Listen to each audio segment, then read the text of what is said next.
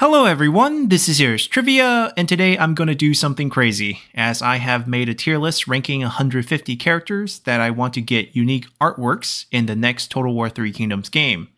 Now to put this number into perspective, Total War 3 Kingdoms has slightly more than 100 unique characters across the base game and all the DLCs. So adding another 150 might sound crazy, but trust me, there are more than enough qualified characters, and I had to cut down quite a few to end up with a nice even 150. So don't be surprised if you find some missing from this list. Now, because of the sheer number of characters, I have broken all of them down into the following groups, where we have 26 characters for each of the three kingdoms in Shu, Wu, and Wei. Then there are 15 characters for Jin, and 35 for all the current minor factions in the game. Lastly, there are also 12 characters for 4 new playable factions that I want to see added to the next title, and 10 bonus characters that do not fit anywhere else. And all of them have timestamps below to help subdivide this rather long video. But before we jump into it, let me also explain our approach here, as I have 5 rating tiers, where S1 are characters who I consider as a must-add for the new base game. S2 are must-adds that are second-generation characters, which would require the game to cover later periods in the form of DLCs. Then following them, I have the A tier, which are characters that deserve consideration, followed by the B tier, or characters that would be nice to have, and finally the C tier, who I consider to be long shots. So with that out of the way, let's get things started with the 26 Shu characters. And going from the top, we have Jian Yong, who, like Guan Yu and Zhang Fei, has served Liu Bei since the very beginning. A well-respected member of Liu Bei's court, Jian Yong frequently served as Liu Bei's envoy and was credited with persuading Liu Zhang to surrender the city of Chengdu. Then moving on, we have Mi Zhu, who not only supported Liu Bei politically by helping him take over the Shu province following Tao Qian's death, but also financed Liu Bei through this rather difficult period of his life. On top of all his contributions to Liu Bei's eventual success, he is also Liu Bei's brother-in-law through the marriage of his sister. Next up, we have Liu Feng, who was Liu Bei's adopted son, and quite a capable general in his own right, as he would shine in the Hanzhong campaign and the subsequent takeover of the Shangyong region. Moving on to add another female characters to the Shu Han roster, we have Huang Yueying, who is the wife of Zhuge Liang, a relative to Huangzu's clan in the Jin province. Historical accounts of her are scarce, but of all the possible female characters that could be added for Shu Han, she would definitely be on top of that list. Then next up we have Ma Dai, who is the cousin of Ma Chao and the lone survivor of the Ma clan, who will continue to serve Shu Han following Ma Chao's death. Ma Dai's most famous moment would come when he would slay Wei Yan following the power struggles within the Shu Han camp after Zhuge Liang's death during the final northern expedition. Now moving on to our S2 tier, or the second generation characters, we of course start with Liu Shan, who was Liu Bei's heir and the second and last emperor of Shu Han. Following him, we have Guan Ping, who was Guan Yu's eldest son, and the one who would get captured and executed alongside his father after their failed Jin province campaign. Guan Xing, who comes next on our list, is Guan Yu's surviving son, as he left with Zhuge Liang for the Yi province during Liu Bei's earlier campaign against Liu Zhang. Even though his historical contributions amounts to very little, his status as Guan Yu's surviving heir elevates him to being on our list. Then with Guan Yu's sons covered, we also of course have Zhang Fei's sons in Zhang Bao, and more importantly, Zhang Fei's daughter in Empress Zhang, who, like her title suggests, is the Empress of Shu Han, as both of Zhang Fei's daughters would actually end up marrying the emperor and become the Empress of Shu Han, as the first daughter died young. For the purpose of the game, we will just have one representation of her here to avoid any unnecessary confusions. Then moving out of sons and daughters of the 3 Oathworn brothers of the Peach Garden, we have Zhuge Liang's protege and successor in Jiang Wei, who would lead the Shu Han military in the later period northern expeditions. Next up on our list is General Wang Ping, who actually defected from Wei to Shu Han in the aftermath of Liu Bei's first Hanzhong campaign. From that point on, Wang Ping would go on to prove himself to become a key general in Zhuge Liang's 5 northern expeditions, which is why he deserves a spot here. And speaking of Zhuge Liang, we also have his successor for prime minister position in Jiang Wan here in S2. Although more of a development-focused prime minister, Jiang Wan was an important member of the Shu Han court from the time of Zhuge Liang all the way to his death. Lastly, for the final spot in our S2 tier, we have Ma Su, who was Zhuge Liang's first protege and someone who is associated with the failed strategies at Jieting, which ultimately doomed the first northern expedition. Even though he did not have any achievements, it is impossible to tell the story of the Three Kingdoms without his presence, and for that, he definitely deserves a unique artwork. Then moving on to the A tier, we start off with Liao Hua, who was an officer under Guan Yu, before he became a quality general in the later periods of Shu Han, as he was one of the few survivors of Guan Yu's last campaign. Joining him in the A tier is Li Yan, who can double as a character for Liu Zhang and Liu Yan's factions, as Li Yan was the leader of the Dongzhou clique in the Shu region and eventually became co-regents with Zhuge Liang for Emperor Liu Shan after Liu Bei's death. Then for the last member of Tier A, we have Meng Da, who can also be double counted as a character for Liu Zhang and even Wei, as he would flip-flop many times before his ultimate death at the hands of Sima Yi. Now moving on to Tier B, we start with Sun Qian, who alongside Mi Zhu joined Liu Bei during his time in the Xu province. In all honesty, his achievements are quite similar to the likes of Jian Yong, but because I already have Jian Yong on top of the S1 tier, Sun Qian's addition might feel a bit redundant, but at least he can double as a character for Tao Qian's faction as well, so there are some added value here. Then speaking of time in the Xu province, we also have Mi Fang, who is the younger brother of Mi Zhu. Unfortunately, Mi Fang's most famous moment is his surrender to Wu during Guan Yu's last campaign, which directly led to Guan Yu's death. But that also means he can double as a Wu character in later period DLCs. Next up in the B tier, we have Fei Yi, who is the third prime minister of Shu Han after Zhuge Liang and Jiang Wan.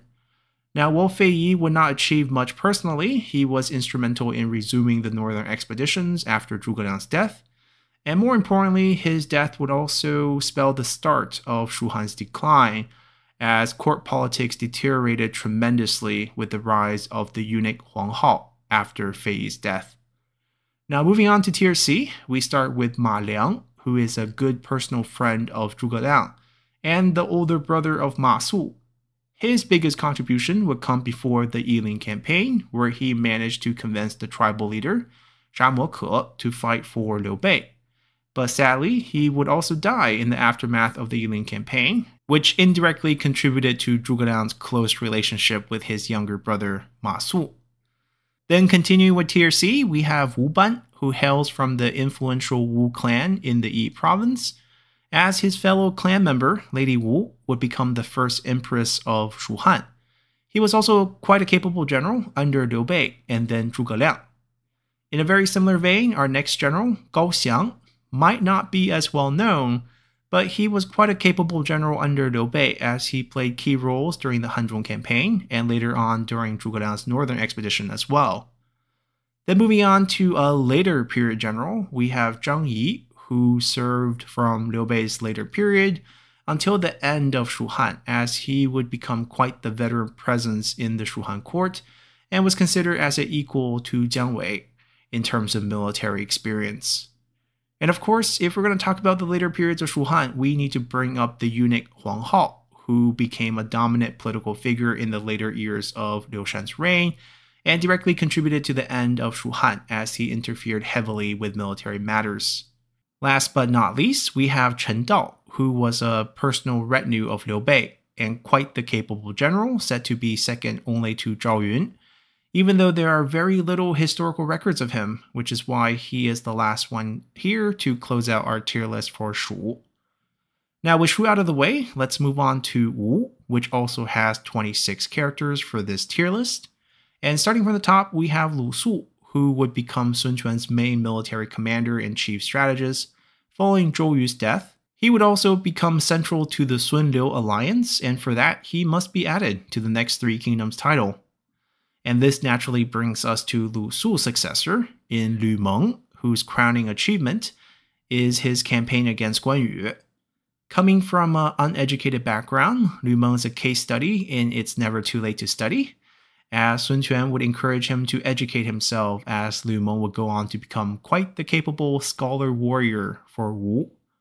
Next up would be Lu Meng's successor in Lu Xun, who would have probably the longest career as the chief Wu strategist, compared to his predecessors in Zhou Yu, Lu Xun, and Lu Meng, as they would all die quite young.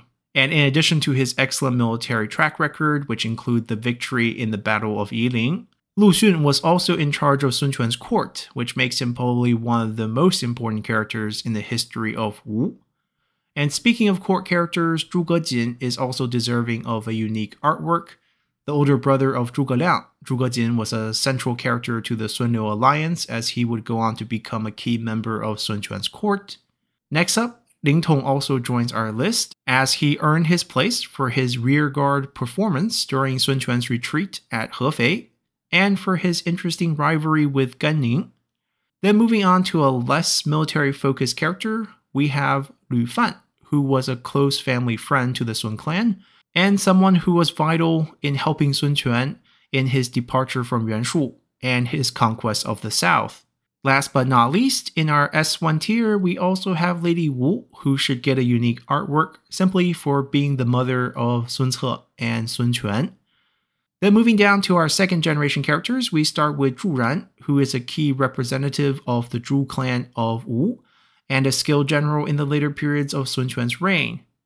Quan Cong also joins this list for being essentially the successor to Lu Xun, although he is perhaps more famous for his marriage to Princess Sun Luban.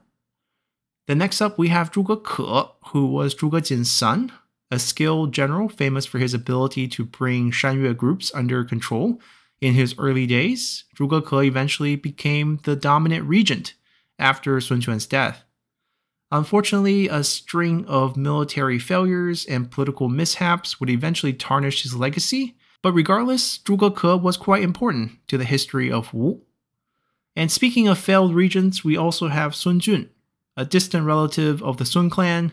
Sun Jun's days as regent was so shameful that eventually the Emperor Sun Xiu would move to wipe his name completely from the Sun clan records, but his cruel actions, political misgivings, and incest with Princess Sun Luban definitely earned himself a place in Wu's history. On a lighter note, we have Princess Sun Luban's mother, Bu Lianshi, who was Sun Quan's favorite concubine, and a notable clan member of the influential Bu clan. And of course, if we're going to include the mother, we must include Princess Sun Luban herself, who was Sun Quan's favorite daughter, and perhaps the most politically active female of the Three Kingdoms period, as her actions would have a tremendous impact on Sun Quan's decision on heir, and the subsequent political mess after Sun Quan's death. Then last on our list of second generation characters, we have Lu Xun's son, Lu Kang, who is the last great general of Wu, and thus deserves a spot here on our tier list.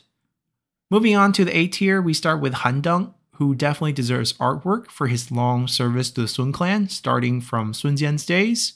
But because we already have so many similar generals in Cheng Pu and Huang Gai, Han Deng ends up often forgotten. Next up, we have Yu Fan, who was an interesting general and strategist for Wu. Better known for his love of alcohol and criticism of Sun Quan at court, which ultimately led to his exile, Yu Fan also can double as a character for Wang Lang's faction, as he would serve Wang Lang in Kuaiji before Sun Ce's conquest of the south. Then we also have Ding Feng, who is perhaps one of the longest living generals of Wu, as he would serve from Sun Ce's conquest of the south well into the end of Sun Quan's reign. Known for his unusual height, Ding Feng was a capable general and a notable naval commander. And finally, to close out our A tier, we have Jiang Qin, who joined alongside the more famous Zhou Tai, quite the capable general himself. Jiang Qin just had less heroic moments than Zhou Tai, but that should not be a reason to not give him a unique artwork. Then moving on to the B tier, we have Zhu Zhi, who is the more senior member of the Zhu clan of Wu. Although he is quite similar to Cheng Pu and Han Dang in terms of his early service to Sun Jian, he did end up leaving the Sun clan for a while, as his excellent performance against the Yellow Turbans would land himself as the administrator in Wu Commandery. He will come back into the fold during Sun Ce's conquest of the south, but for his short absence, I'm going to have to dock him a tier and put him here in B. Next up, we have Chen Wu, who was a decently important general in the early periods of Wu's history, but unfortunately he would end up dying at the hands of Zhang Liao during the second siege of Hefei, which is why he only ends up here in tier B. Moving on, we have Lu Dai, whose main contribution to Wu would be the takeover of the Jiao province following Shi Xie's death. Next up, we have Xu Sheng, who is once again another character who is similar to the likes of Cheng Pu and Han Dang, but precisely because there are so many of these characters, he might be viewed as redundant, which is why he ends up here only in tier B. And closing out this tier, we have General He Qi, who is quite a capable general in his own right, as his retinues was said to have the best gears within the Wu army, due to his uncanny ability to use his retinues for smuggling operations in order to gain wealth, which in turn was spent on his own troops. Moving on to C tier, we have Gu Yong, who was notable as the first prime minister of Wu, but unfortunately he had almost no military track record, so for the purposes of the game, his artwork might be considered a long shot.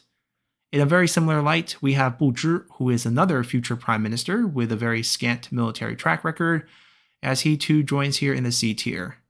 And this brings us to our final Wu character in Zhou Fang, who only appears historically for one battle, but the significance of that battle is massive, as it was the Battle of Shiting, which not only led to the death of the Wei Grand General Cao Xiu, but it also allowed Sun Quan to declare himself as the third and final emperor of the Three Kingdoms period. So for his false surrender, which set up the battle, Zhou Fang would close out our Wu tier list here.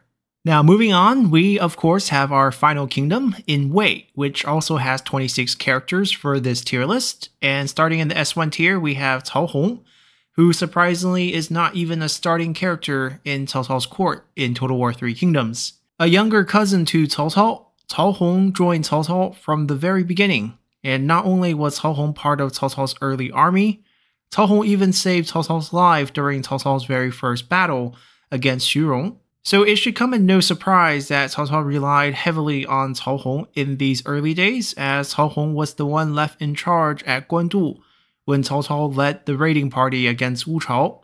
So it's a real shame to not see Cao Hong get his own artwork in the game, which is why he headlines our tier list for Wei.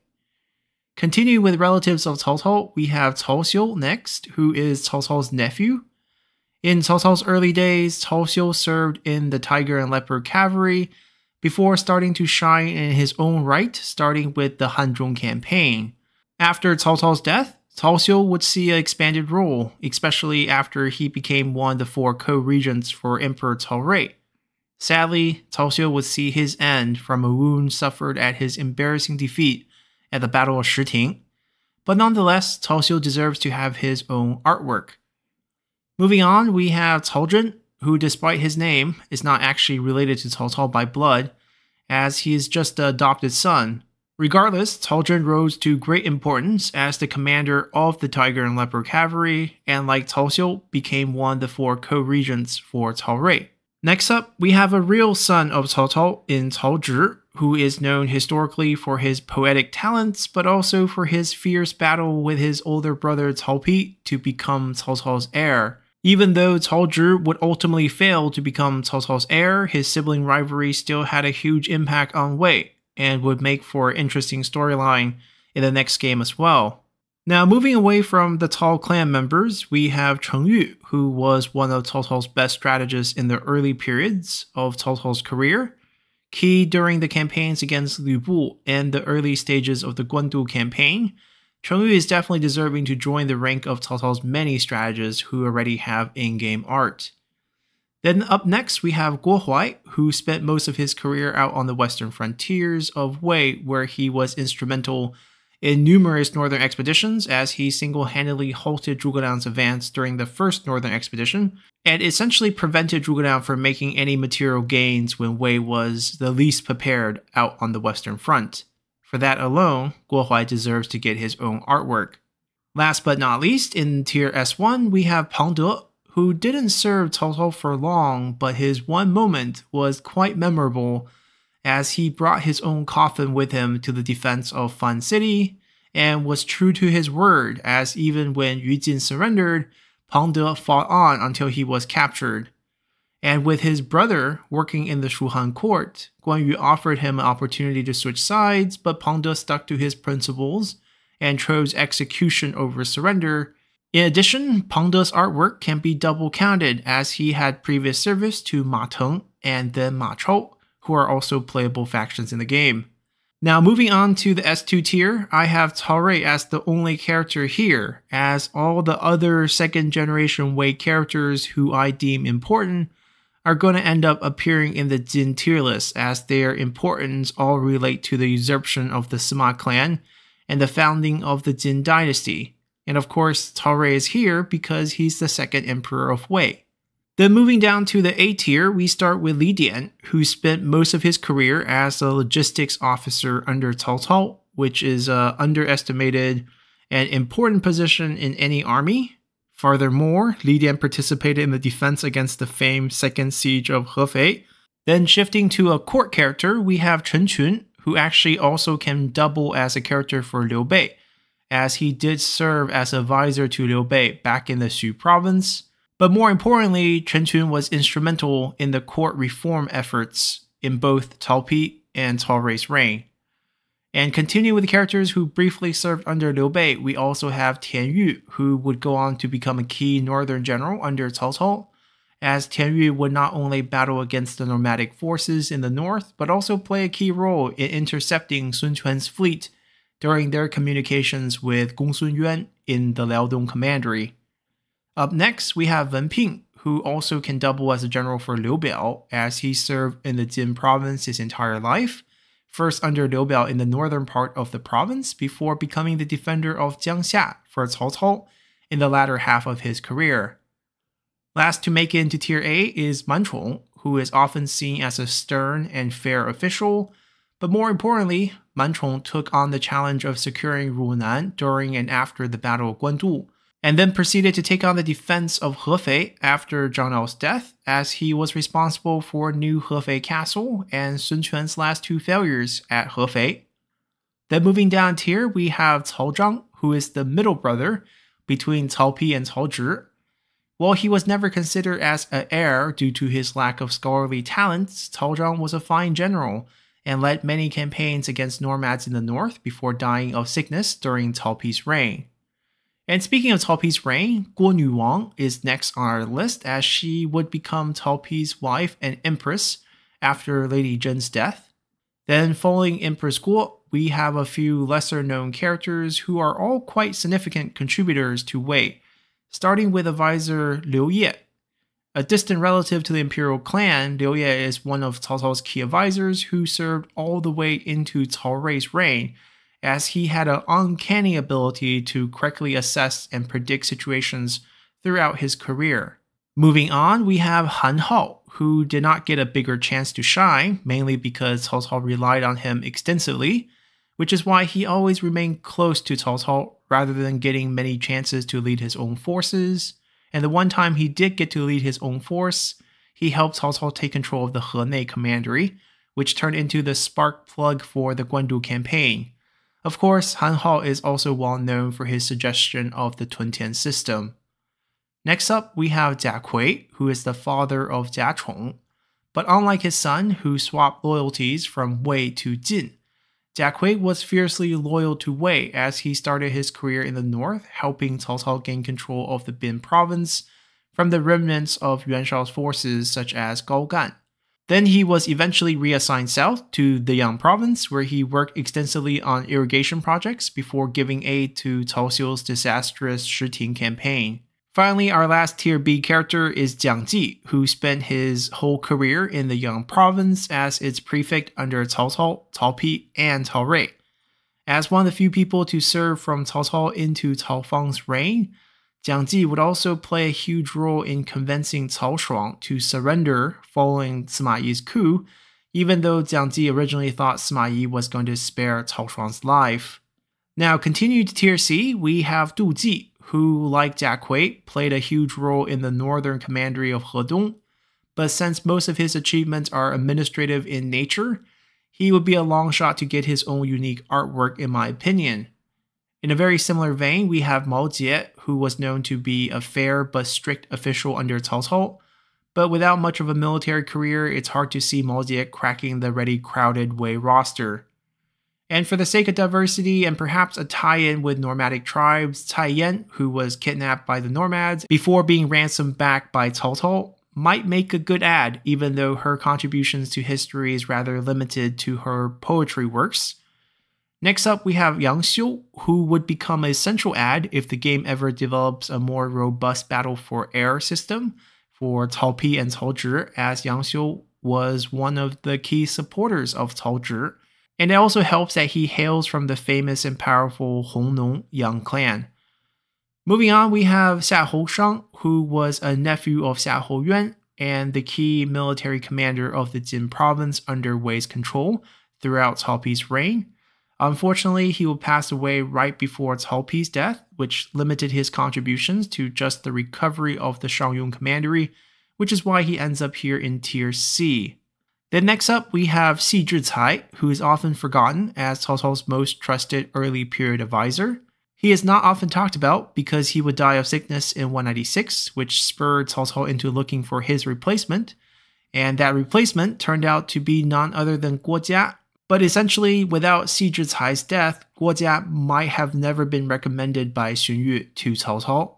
And last but not least, we have Zhong Yao, who rounds out our last spot here in our Wei tier list. The head of an influential gentry clan, Zhong Yao is better known for his court services and his outstanding calligraphy, which is still considered one of the best in China even today. He is also the father of Zhong Hui, who will be mentioned in our Jin tier list, which is coming up next now that we have wrapped up our Wei tier list. Now, for the Jin tier list, most of the characters will be second generation characters, as the story of Jin happens on the tail end of the Three Kingdoms story. So for the S1 tier, we only have Zhang Chunhua, who is the wife of Sima Yi and the mother of Sima Shi and Sima Zhao. And speaking of her two sons, our first character in S2 will be Sima Yi's eldest son, Sima Shi, who played a huge role in Sima Yi's coup, as Sima Shi had been secretly training a personal army, which came in handy for the coup. But unfortunately, Sima Shi would die before the usurpation was ready, as numerous rebellions against the Sima-controlled court would eventually lead to his death and the rise of his younger brother, Sima Zhao, who will essentially play the role of Cao Cao, as he would set up the court for his son, Sima Yan, to usurp after his death, in a very similar fashion to Cao Cao's arrangement with his son, Cao Pi, who ended up usurping the Han. And we can't talk about usurpation without talking about the coup, which brings up our next character in Cao Shuang, who is the son of Cao Zhen and a fellow co-regent with Sima Yi for Emperor Cao Fang. Sadly, it was his political struggles with Sima Yi that would lead to the infamous coup and the downfall of the Cao Wei regime. Now moving on, we have Deng Ai, who heroically brought down the kingdom of Shuhan with his daring march through the Qinling mountain ranges.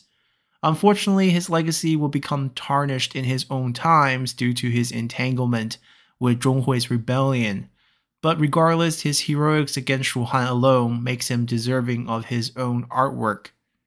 Finally, we have Zhong Hui, who is the youngest son of Zhong Yao and the commander of the final campaign against Shuhan. Zhong Hui ambitiously tried to create his own kingdom in Shu after the fall of Shuhan, but lost control of the situation, which definitely dampens his reputation historically, but Zhong Hui was a talented individual nonetheless who played a key part in the history of the Three Kingdoms. Moving down to Tier A, we have Jia Chong, who is the son of Jia Kui and a staunch follower of Sima Zhao. His loyalty knew no bounds as he went as far as leading troops against Emperor Cao Mao, which led to the death of the penultimate emperor of Wei, at the hands of just a common soldier. He would also famously marry his daughter, Jia Nanfeng, to Sima Yan's son and crown prince, Sima Zhong, as she would play a key role in triggering the Eight Princes crisis. But we're getting ahead of ourselves as we move on to Xiahou Ba, who is the second son of Xiahou Yuan, and an eventual defector as he would escape to join Shu Han after Sima Yi's coup. And even though he did not contribute much to either side in terms of grand military achievements, his unique role on both sides lands him here in Tier A. Last on our list is Guanqiu Jian, who will eventually lead a rebellion against the Sima-controlled court. But the reasons to include him here in Tier A goes much farther than that, as Guanqiu Jian was also a tutor of Emperor Cao Rui, and led the first campaign against Gongsun Yuan in Liaodong. He would become politically marginalized after Cao Rui's sudden death, as Guanqiu Jian ended up stuck on the northern borders before leading a campaign deep into modern-day Korea. Now moving on to Tier B, we start with Wang Yuanji, who is the granddaughter of Wang Lang, but more importantly, she is also the wife of Sima Zhao and the mother to the first emperor of Jin, Sima Yan. Quite active politically in terms of helping her husband, Wang Yuanji is not just a pretty face, as she predicted Zhong Hui's eventual betrayal long before his conquest of Shu Han. Next up, we have Sima Yan, Wang Yuanji's eldest son, and the eventual usurper of Wei, and the founding emperor of Jin. As the final winner of the Three Kingdoms period, Sima Yan definitely deserved his own artwork, but for that to happen, the game would have to cover till that period in terms of DLC support, which is why I have him rather low on this tier list, as I see that as unlikely. Then moving down to Tier C, we have Wen Qin, who joins the list of characters who try to rebel against the Sima-controlled court. And alongside him is his son, Wen Yang, who has quite an interesting history of flipping to Wu alongside his father before flipping back to Jin, after learning that his father was killed by a fellow rebel in Zhuge Dan. So in a sense, Wen Yang would serve 3 factions in total. Now speaking of Zhuge Dan, we have a distant relative to Zhuge Liang who served the Sima clan before rebelling against them. While quite a popular leader, Zhuge Dan's rebellion would be short-lived, as his branch of the clan would ultimately be exterminated by Sima Zhao. Lastly, for the last character in the Jin roster, we have Yang Hu, who led the Jin defense against the last kingdom in Wu.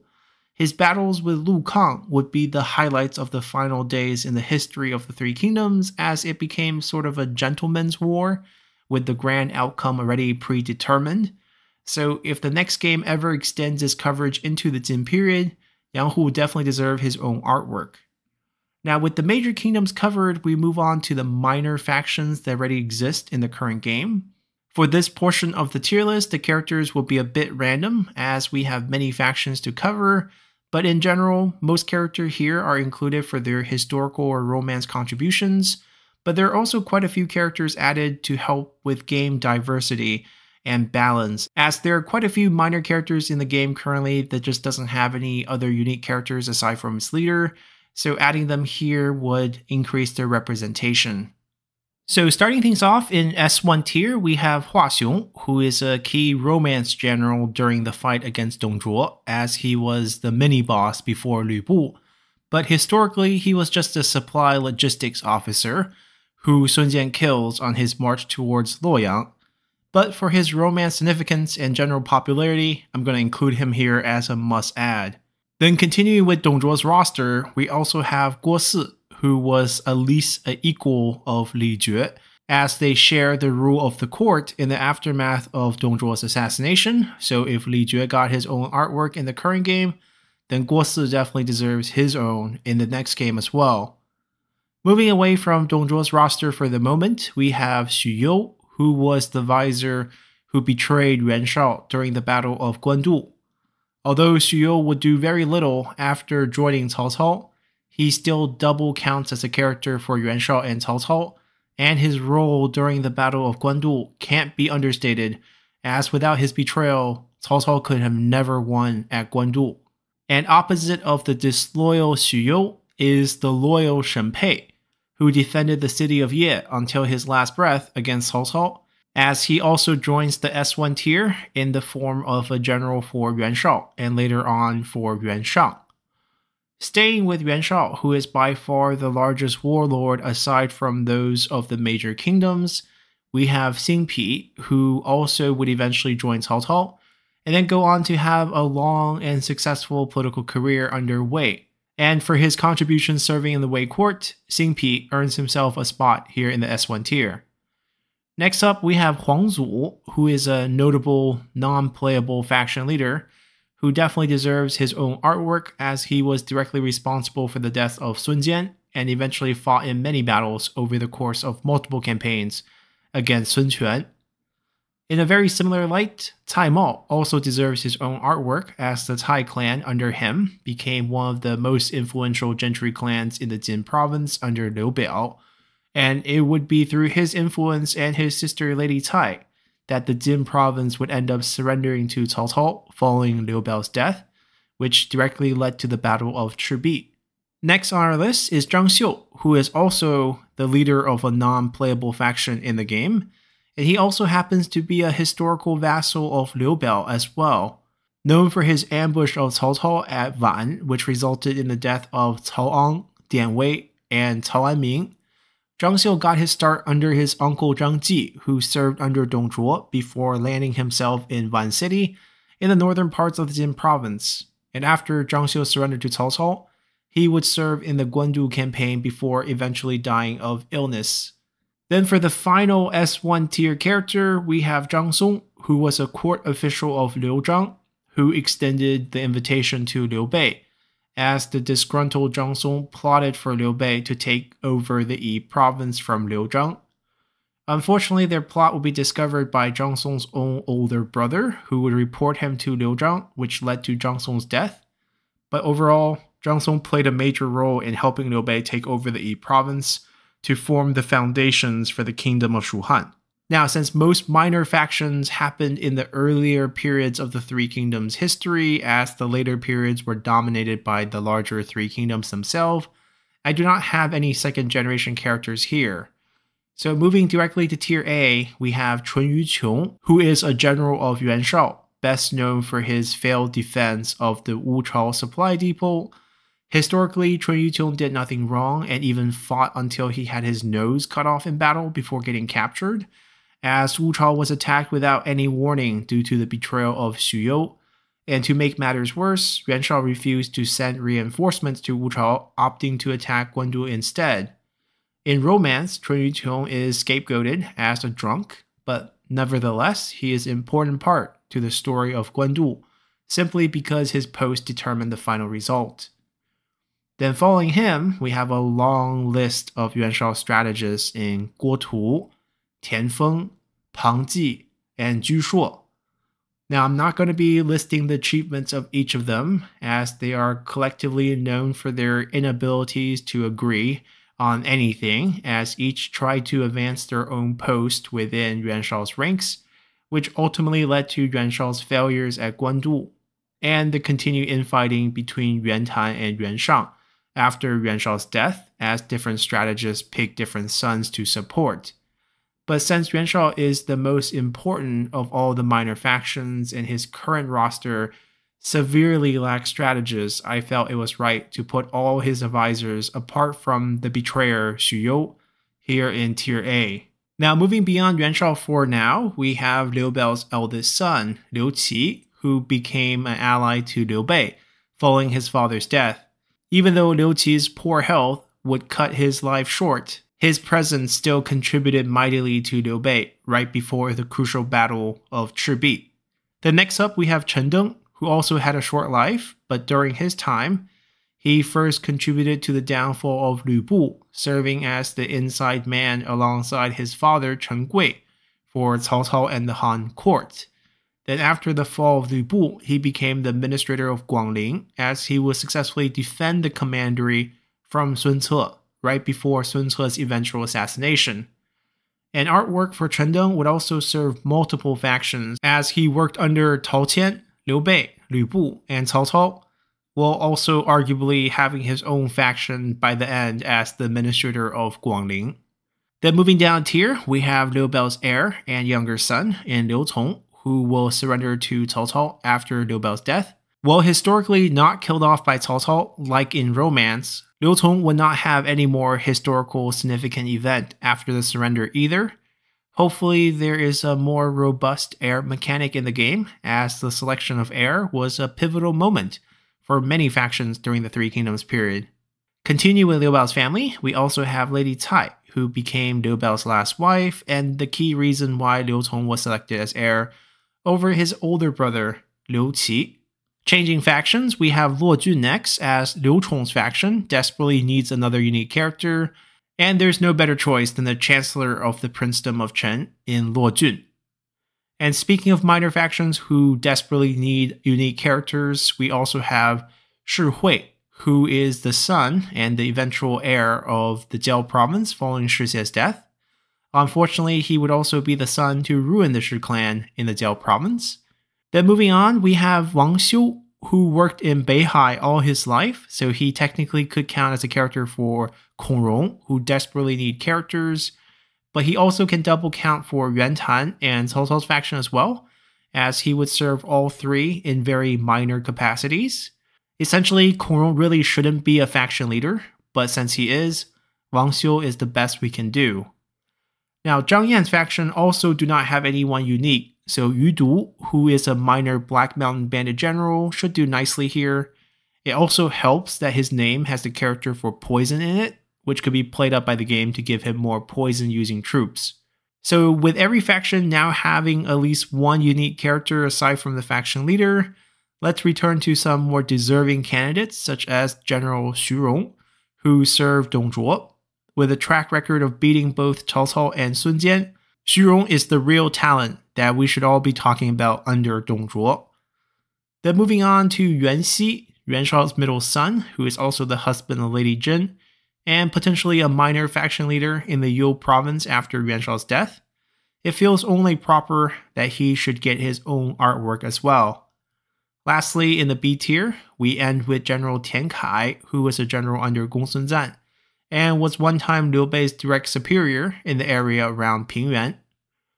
Then as we move down to tier C, we return to more Dong Zhuo characters as we have his son-in-law in Niu Fu, who actually survived Dong Zhuo's assassination as he was not in Chang'an at the time. Unfortunately, he would die not long after, but he would make an interesting minor faction in the game. Speaking of Dong Zhuo's family members, his granddaughter Dong Bai is a popular character, even though she died right after his assassination, but one can dream.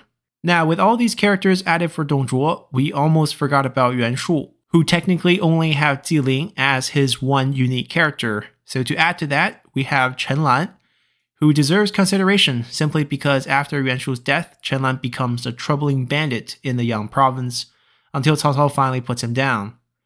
Then in addition to Chen Lan, advisor Yan Xiang, who actually warned Yuan Shu that it was a bad idea to start going down the path of setting up your own dynasty, also deserves some consideration.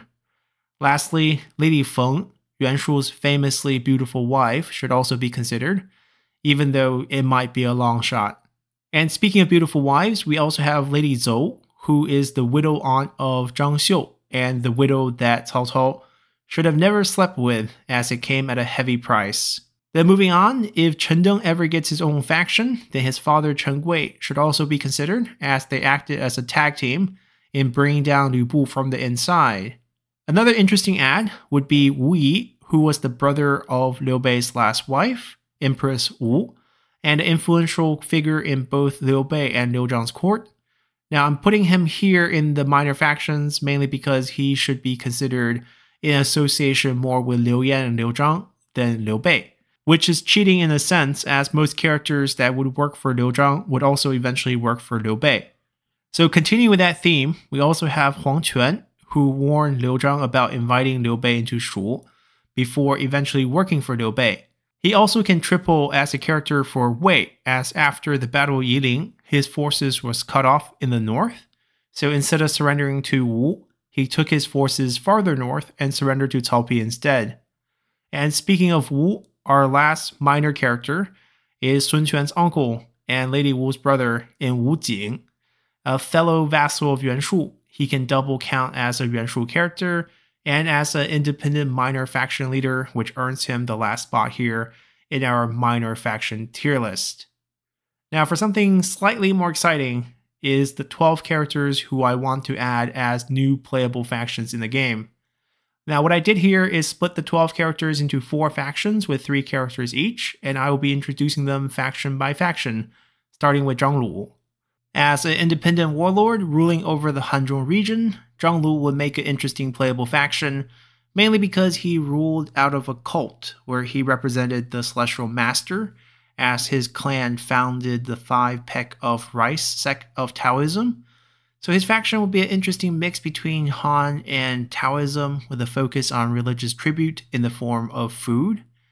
Then adding to his roster, we have advisor Yan Pu, who wisely convinced Zhang Lu to not declare himself as emperor, as eventually they would go on to surrender to Cao Cao. And opposite of Yan Pu, we also have Zhang Wei, who was Zhang Lu's younger brother. When Cao Cao launched his Hanzhong campaign, Zhang Lu was unsure if he wanted to surrender or to fight, but Zhang Wei supported resisting Cao Cao and went to war with Cao Cao, where he was killed. And his death would convince Zhang Lu that surrender is the only option. Moving on, we have the playable faction led by Gongsun Du. Now, for those who have seen my 4th Kingdom of Yan Let's Talk Lore series, Gongsun Du's inclusion as a playable faction in the north should come as no surprise, and it would also make sense that the 2 additional characters are his son, Gongsun Kang, who would first swear loyalty to Cao Cao by executing Yuan Shang and Yuan Xi, and also his grandson, Gongsun Yuan, who would actually declare Liaodong as the 4th Kingdom of Yan, and thus dooming their clan, as the Wei retaliation would end their reign in the region. Then for a 3rd new playable faction, I want to add a new bandit faction in Taishan, which was famous for its local bandits, and the best leader for this faction would be Zan Ba, who can double as a character for Cao Cao in the later periods. Joining him would be 2 other Taishan bandits in Changxi, who is ranked higher, because he would flip-flop his loyalty historically and present the potential as an independent rebel faction leader down the line, and our 2nd character, Sun Guan, who, like Zan Ba, would go on to have a fine military career under Wei. Lastly, for the final new playable faction, we return to the north with Liu Yu, who was Gongsun Zan's boss and a fine diplomat on the northern borders, favoring trade and fair policies. Liu Yu was respected in the north by both Han and nomads alike, and his death at the hands of Gongsun Zan would spark widespread retaliations against Gongsun Zan, and ultimately doom his cause against Yuan Shao. And joining Liu Yu, we first have Yan Rou, who was a Han citizen kidnapped during his youth by the nomadic tribes. Yet when he grew up, he earned the trust of the same nomads that had kidnapped him, as he went on to become a nomadic chieftain. And after Liu Yu's death, he led the nomadic forces against Gongsun Zan and eventually became an officer of Wei. Lastly, our final new faction character will be Xian Yu Fu, who worked as a minor official under Liu Yu, but after Liu Yu's death, he would rise to become a general, leading those loyal to Liu Yu against Gongsun Zan. Now, with the new playable faction characters covered, I want to finish things up by including 10 characters that really didn't belong anywhere else, as we have the final others category here. None of the 10 characters here would rank higher than tier B, as they truly don't really belong. First off, we have the legendary traveling doctor Hua Tuo, who plays a key role both historically and in romance, as the story of his death and Cao Cao's tumor is historical. Belonging to no factions, he might be an interesting token character with healing-focused skills and bonuses that any faction could grab in-game. Next up, we have 3 nomadic leaders in Ke Neng, who was active during the reign of Cao Rui as a northern threat for Wei. Yu Luo, who was a southern Xiongnu chieftain that battled with Cao Cao as an ally to Yuan Shu, and his more famous son, Liu Bao, who would help establish a nomadic kingdom during the aftermath of the 8 Princes conflict. Now, all 3 characters are interesting, and depending on if we ever get a northern nomadic-focused DLC, It's hard to say if they will be getting their own artworks in the next game. Then dropping down to tier C, we start out with Zerong, who honestly can be made into a playable minor faction leader himself, as his stories of betrayal, embezzlement, and sponsorship of Buddhism makes him quite an interesting addition to the game, even if it's a long shot. And following him, we have Zhu Jun, who, like Huang Fusong and Lu Zhi, were the last bunch of Han generals in this era, and thus deserve consideration for his own artwork, especially since he was Sun Jian's commander during the Yellow Turban Rebellion. Continuing the list, we have Gao Gan, who is Yuan Shao's nephew and the prefect of the Bin province, probably the last northern faction that Cao Cao had to bring down in the aftermath of Yuan Shao's death. Gao Gan deserves consideration for his own artwork. Another warlord in the north would be Yang Feng, who was a bandit in the White Wave Valley, which honestly could become its own bandit faction, as Xu Huang was also part of this group in the earlier periods. And Yang Feng also played a key role in helping the emperor escape Chang'an, and eventually went on to work for Yuan Shu after being chased out by Cao Cao. Then continuing with similar minor characters, we end up with Han Fu, who was Yuan Shao's boss in the Ji province before being confederated by him. While Han Fu would be rather unimportant, he had a great many talents working under him, such as Zhang He and Xun Yu, who would go on to achieve greater things under Cao Cao. Lastly, the final character on our list is Wang Yun, who played a key role in convincing Lu Bu to assassinate Dong Zhuo historically, and temporarily became the regent in charge of the court in the aftermath. In romance, his relationship as the adopted father of Diao Chan is also quite important, which is why he's being considered here. And that's going to wrap up our list of the top 150 characters who needs artworks in the next Three Kingdoms title from Creative Assembly. Now, this list is by no means comprehensive, as I had to cut out many deserving choices from the list, such as Han Fu's general, Tu Yi, who betrayed him and ended up joining Yuan Shao, before single-handedly beating Gongsun Zan. And there are many others like him that comes to mind even as I was recording this video. So if you feel like any of your favorite Three Kingdoms characters is missing from this list, or if they're more deserving than someone I have on this list, feel free to name drop them in the comment section below. And as always, if you found this video interesting, please consider hitting that like button to help support the channel. And for those of you who want to see more content like this, also consider subscribing or joining the channel as a member to receive member-exclusive videos and other benefits. So thank you all for watching, and I'll see you all next time.